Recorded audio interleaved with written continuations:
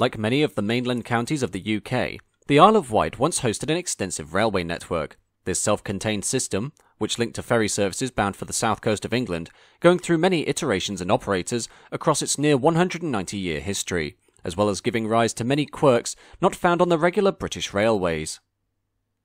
For context, the Isle of Wight is the largest island in England, and is situated approximately 2 to 5 miles south of the Hampshire coast of the mainland United Kingdom, covering 148 square miles and being home to a population of 141,500 people, the county town of the island being Newport, located near the north coast, on the estuary of the River Medina, while connections to the mainland are made via frequent ferry and hovercraft services to Portsmouth, Southampton and Lymington. As for the history of the railways on the island, the first route to be built was a 2,500-yard narrow-gauge line opened in 1833 on the estate of retired architect John Nash, who utilised horse-drawn wagons as a means of transporting brickmaking materials to and from a jetty on the Solent, but was eventually abandoned after around 10 to 15 years of use.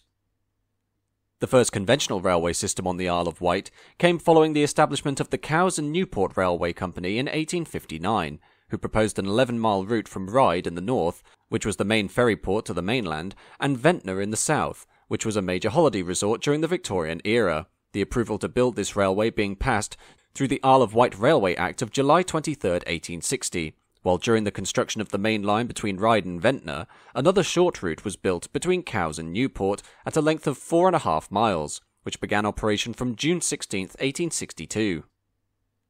Building the Ryde to Ventnor main line presented several unique challenges, the most notable being the proposal to introduce direct train connections onto Ryde Pier, the second longest pier in the UK after Southend Pier in Essex, and where ferries bound for England would arrive and depart due to the depth of the harbour at this location, a horse-drawn tramway eventually being established from 1864, which coincided with the opening of the first phase of the main line between Ryde St John's Road and Shanklin, a seaside resort just north of Ventnor on the southeast coast of the island, with final connection to Ventnor itself not being completed until 1866 due to the requirement to build a 1,300-yard tunnel through St Boniface Down, emerging at the immediate end of the station platforms, while in order to accommodate the station, a large part of the hillside had been excavated to produce an expansive quarry.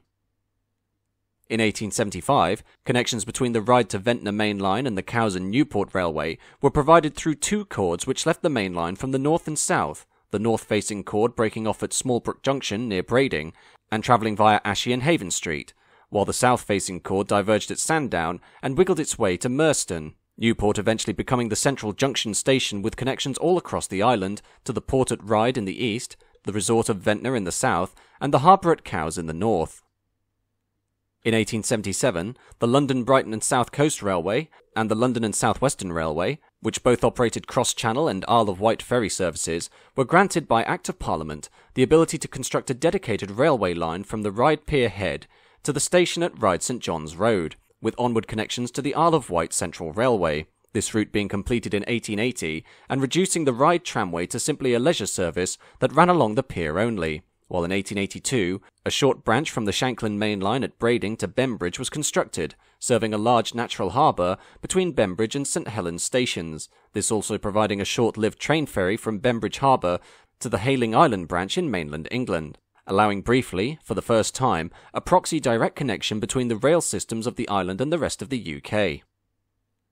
Extending west for the first time in 1889, the Freshwater, Yarmouth and Newport Railway ran a 12-mile route from Newport to Yarmouth to connect with ferry services to Lymington, with onward connections via the railway station at Lymington Pier, services on its line being operated by the Central Railway under a mutual agreement, while in 1897, the final addition to the Isle of Wight railway network came with the opening of the Newport, Godsill and St Lawrence Railway's Ventnor West branch line from Merston on the Sandown-Newport line to St Lawrence on the south coast, opened originally to St Lawrence before being extended to Ventnor West in 1900, this route again falling under the auspices of the Central Railway. At its fullest extent, the Isle of Wight railway system incorporated 55.5 miles of track, with the exception of the tramway, the primary income for the network being on highly popular summer resort passenger services between the ferry ports of Yarmouth, Cowes and Ryde to Shanklin and Ventnor, although there was also an element of freight operations which comprised mostly domestic coal supply for businesses and residents, and was shipped in from the British mainland to the harbour at Bembridge. In 1903, in order to improve connections between the Isle of Wight and the mainland, as contemporary steam ferries were slow and cumbersome machines, Parliament authorised the creation of a railway tunnel, which would begin to the southwest of Yarmouth, run beneath the narrowest section of the Solent, and emerge to the east of Milford-on-Sea, connecting to the London and South Western Railway's main line to Southampton, the 2.5-mile-long tunnel project being mooted in various guises in 1903, 1904, and 1909, before all talk of the scheme was abandoned following the outbreak of World War I in 1914. Following the passing of the Railways Act of 1921, which sought to reduce the hundreds of individual railway companies currently at work across the UK network, the Isle of Wight Central Railway was absorbed into the ranks of the Southern Railway from 1923, followed 6 months later by the Freshwater, Yarmouth and Newport Railway due to financial wrangling. The Southern, seeing the potential of the Island Line as a major tourist corridor during the summer months, investing heavily in new infrastructure and rolling stock, replacing the aged coaches and steam locomotives with 23 ex-LSWR O2 class locomotives that dated back to 1889, starting a trend of hand-me-down rolling stock that continues to this day. In order to improve summer capacity, the Southern also implemented track layout upgrades, which included a new double-track section from Brading to Sandown, new passing loops at Haven Street and Wroxall stations, and point work at Smallbrook Junction, while also introducing the island's first named train, the Tourist, which operated from Ventnor to Freshwater via Sandown, Murstone and Newport. Aside from a downturn in tourist traffic during World War II, the Island Line and its operations remained unchanged right up until the nationalisation of British Railways in 1948, the inclusion of the former Southern Railway into the newly formed British Railways, also taking with it the Isle of Wight's extensive network, although by the turn of the 1950s, it was apparent to the BR management that many sections of the former Isle of Wight Central Railway and the Freshwater, Yarmouth and Newport Railway had been highly unprofitable due to severely low passenger traffic and no justified freight work, these lines only remaining open simply because they held a monopoly on travel across the island in a time before cars and buses were truly established as a transport alternative. Therefore, between 1953 and 1956, the first pruning of the network began, with the closure of the former Freshwater, Yarmouth and Newport Railway, the Ventnor West route, the Bembridge branch, and the Sandown to Newport line, while in the face of ever-increasing car travel and improvements to the road network on the island during the latter half of the decade, the once popular summer tourist traffic was now being dried up by this new transport mode, and with the profitability of the railway being highly seasonal, the losses of the winter months could no longer be covered by the income of the summer. Therefore, in 1966, under the recommendations of the Beeching Report, all routes out of Newport were closed, severing the line north to Cowes and east to Ryde via Smallbrook Junction, while the last section of the main line route to Ventnor was closed and the terminus moved to Shanklin, further proposals being made to close all railways on the island completely by 1970, but these were thankfully dropped due to intervention by the Transport Users Consultative Committee, or TUCC, who stated that the axing of all rail services on the island would lead to traffic chaos on the already overburdened road network, especially in the summer holiday season. With the then Minister of Transport, Barbara Castle, refusing to allow the closure of all railways on the Isle of Wight, British Rail were instead tasked with modernising the sole surviving Ryde to Shanklin route through electrification, introducing a third rail conductor system energised at 750 volts DC, although due to a persistent problem of flooding in the Ryde Tunnel between Esplanade and St John's Road stations, the trackbed of the railway needed to be raised in order to avoid the third rail system constantly shorting during rainstorms, though this move meant conventional third rail units, such as the 2 EPB and alike, could not operate through the tunnel due to the reduced clearance.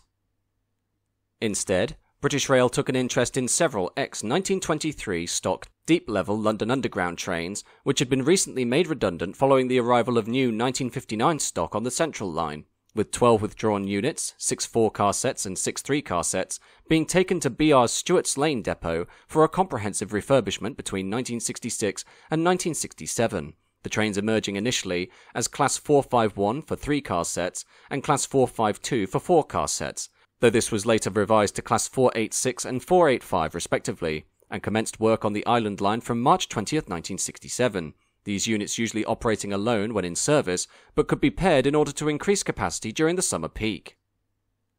Away from the remaining route between Ryde and Shanklin, in January 1971, a group of volunteers purchased 1.5 miles of the former line between Smallbrook Junction and Newport in order to create the preserved Isle of Wight Steam Railway, initially working between Wootton and Haven Street, before extending to Smallbrook Junction itself in 1991, with a new station constructed which connects directly with mainline services to Ryde, the railway operating a variety of ex-British Railway steam traction, including an 044 W24 tank engine, a Hunslet Austerity 060, and a British Railways 262 Class Ivet. Wearing a variation of British Rail's all-over corporate blue, the Class 485s and 486s remained the power behind the Island Line throughout the 1970s and into the 1980s, with the train set formations revised in 1985 to have Class 485s extended to 5 cars and 486s reduced to 2 cars, followed a year later by the establishment of the Network South East sector, which was granted a greater degree of autonomy over its activities, and although several sets were painted in the attractive NSE red, white and blue, by the middle of the decade it was apparent that these 60-year-old trains were in dire need of replacement, primarily due to saltwater corrosion caused by their proximity to the sea, and when operating above the open water when travelling to the station at Ryde Pier Head. Network South East estimating that by 1990 the units would have become life expired. Therefore, in 1988, Network South East turned to the London Underground once again to provide ex-tube stock for the Island Line, taking an interest in several 1938 stock units, which had been recently refurbished and reinstated after their withdrawal in 1985, so as to provide additional capacity on the Northern Line. Network South East eventually taking on 28 ex-London Underground vehicles to form 9 two-car units, these train sets being heavily refurbished at Eastleigh Works and outshopped in Network South East livery, entering service on the Isle of Wight from October 1989, while the last Class 485s and 486s rumbled on in service until 1992. The ex-1938 stock, designated Class 483, would be the mainstay of the Island Line for the next 30 years, seeing the route through privatisation and its eventual incorporation into the franchise of South West Trains and later South Western Railway, until it ultimately became apparent by the late 2010s that the 80-year-old units were clearly reaching the end of their useful lives, and thus another breed of former London Underground stock was called in to replace them, coming in the form of ex-D78 subsurface stock recently retired from the District Line, these trains being heavily modified by Viva Rail to become the Class 484s. With 5 of these two-car units converted to Island Line work, their introduction coincided with a major refurbishment of the route infrastructure throughout 2021, the Class 483s running their last services in January of that year, before the line was closed for the rebuilding work, reopening again in November with Class 484s at the helm. The Island Line now operating a weekday and Saturday service pattern of 2 trains per hour each way during peak hours, and 1 train per hour during the weekday off-peak, Saturday off-peak, and on Sundays and bank holidays. To summarise, the Isle of Wight Railway represents a microcosm of the wider British railway network as a whole, being formed through several different companies and operating across a much vaster network which once sported a significant amount of infrastructure, only today for it to be something of a shadow of its former self, as cutbacks in the 1950s and 60s trimmed down the track mileage and left many important regional centres out of the reach of railway services. However, what sections of the Isle of Wight Railway remain play an important part in the general operation of the island, providing a sustainable transport alternative to the often congested road network during the summer months, as well as being a novelty among the railways of the UK, with its major refurbishment in 2021 and the arrival of the Class 484s ensuring its continued use well into the future.